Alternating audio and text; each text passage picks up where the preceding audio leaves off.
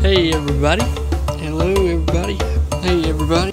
It's Brock. This is Brock. And we got a new episode with another episode of All About. What's up everybody? It's Brock and we got a brand new episode of All About. Today we're learning about the Longspine Urchin. And this is the black Longspine Urchin. Prices on them, you'll spend about $20. Tank size, it doesn't matter. I wouldn't recommend getting a gigantic one for a small tank though. Care level, super easy. Temper, they are very peaceful. Reef compatible, yes, you can put them in a reef tank. Temperature, you want to keep it 72 to 78.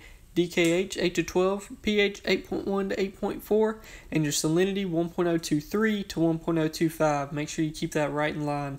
Diet, they are a herbivore. They are a master at eating algae in your tank. Max size, they do get up to 10 inches. Those spines can really stick out. Compatibility, just ask. I would recommend only getting one just because they eat algae so good. Color is that nice black, almost a purple tint, and their orange eye in the middle. Origin, they are from the Caribbean.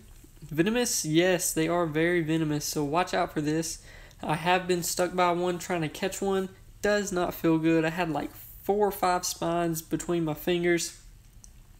And it feels almost like a wasp sting. And for like the next week, all my fingers were sore. It was not good. And I even had a spike left in me for a while.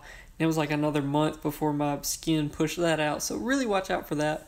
Worst part about it is like whenever you're going in and doing water changes, you forget he's in there and you don't look before you start. And then you reach back there to get something. And then he's behind that rock and he just stabs you really good. It does not feel good. I would definitely recommend that y'all be careful around them.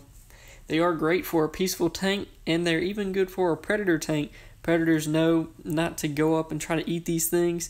So if you got like a bad algae problem in your predator tank and you can't put like cleaner shrimp and snails and stuff in there because they'll just get eaten, try this guy. He really helps out.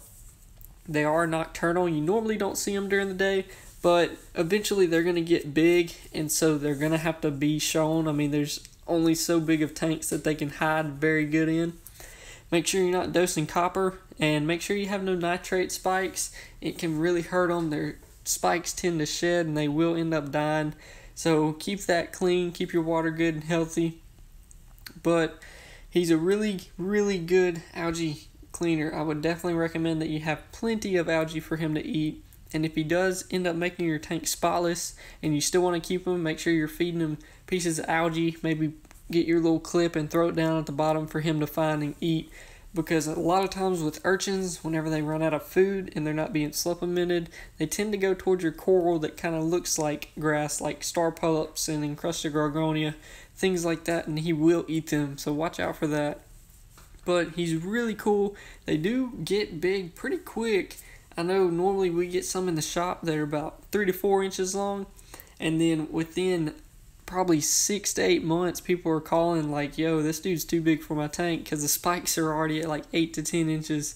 So beware of that. He does get big very fast, and he's a great algae eater. Make sure you're making sure that he is full and not eating your coral. Hope you all have a good day. Make sure to like and subscribe. Let me know other videos you all want to do, and I will see y'all later. We just hit 1,000 subscribers. Thank y'all so much. I love y'all. I can't thank y'all enough from that.